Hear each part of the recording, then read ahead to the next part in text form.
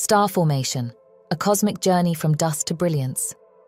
In the cosmic cradle, deep in the cold expanse of space, galaxies float serenely, and nestled within them are the nurseries destined to birth stars. These molecular clouds, vast and dense, are the hidden cradles of gas and dust like the iconic Orion Nebula.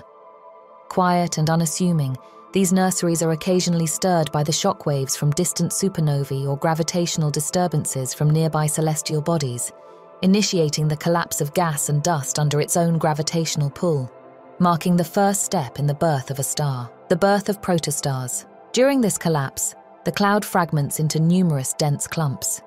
Each of these fragments, rich with hydrogen and cosmic dust, heats as it shrinks, forming what we call a protostar. This early stage is defined by the protostar glowing from the conversion of gravitational energy into heat, although nuclear fusion hasn't started yet. This glow is the nascent star's first light, faint but significant. From protostar to main sequence star, the core of the protostar continues to heat up due to further contraction, reaching a critical temperature of about 10 million degrees Celsius. At this point, nuclear fusion ignites. Hydrogen atoms begin fusing into helium, releasing vast amounts of energy.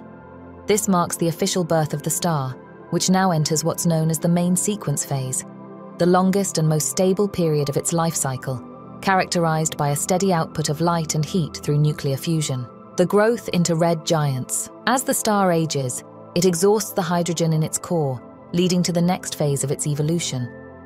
The core contracts under gravity, heating up even more, while the outer layers expand and cool, transforming the star into a red giant.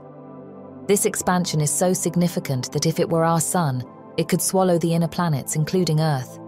In this phase, the star burns cooler but becomes much larger and more luminous. Stellar alchemy and the birth of compact remnants. For the most massive stars, their cores evolve to fuse heavier elements, moving beyond helium to carbon, oxygen, and ultimately iron. However, iron fusion does not release energy, leading to a catastrophic gravitational collapse of the core and resulting in a supernova, an explosive end that can briefly outshine entire galaxies. The final acts: black holes and neutron stars. Depending on the remaining mass after the supernova, the star's core may become a neutron star, or if massive enough, a black hole. Black holes are regions in space where gravity is so intense that nothing, not even photons of light, can escape from them. The boundary of this intense gravitational pull is called the event horizon. Exploring the mysteries of black holes. Black holes remain one of the most enigmatic features of our universe. The event horizon of a black hole marks the point of no return. Beyond this, the laws of physics as we understand them start to break down. Inside the event horizon, all matter and radiation are pulled inexorably towards the singularity, a point where space and time are infinitely distorted. Physics and speculations. Beyond the event horizon. The singularity at the center of a black hole poses a monumental challenge to physicists. According to Einstein's theory of general relativity, at the singularity, gravitational forces deform space-time to an extreme, and density becomes infinite. This makes direct observation and understanding impossible with current technology and theories. Physicists also theorize about what happens to information and matter once it crosses the event horizon. One popular but still debated theory, known as the information paradox, posits that information about matter swallowed by a black hole is not lost, but somehow encoded at the event horizon. This theory challenges our understanding of quantum mechanics and points to a deeper, not yet known theory of quantum gravity, which would reconcile the laws governing cosmic scales with those governing subatomic particles. In essence, black holes not only encapsulate the ultimate fate of massive stars, but also serve as cosmic laboratories, pushing the boundaries of high-energy physics, quantum mechanics, and general relativity.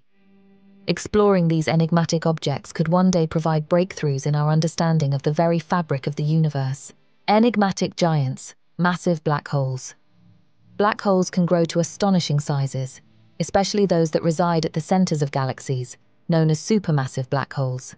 These giants can have masses ranging from hundreds of thousands to billions of times that of the Sun.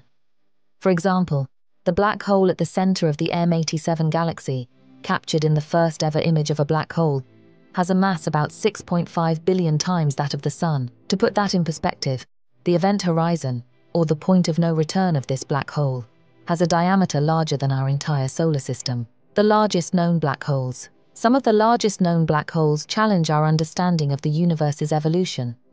For instance, the black hole in the galaxy OJ 287 weighs in at 18 billion solar masses, with an event horizon so vast it could encompass multiple solar systems. These colossal black holes not only dominate their local environments, but also have a significant impact on the formation and evolution of their host galaxies. The scale and impact of massive black holes. Massive black holes are not just cosmic oddities. They play a crucial role in shaping the cosmos. The immense gravitational pull of supermassive black holes can control the rate of star formation in galaxies and even bend light from objects behind them, an effect known as gravitational lensing. By studying these giants, astronomers hope to uncover more about the fundamental properties of our universe and the rules that govern it. Please like and subscribe if you enjoyed this video. If you would like to see more content like this, then please leave a comment below. Thank you for watching.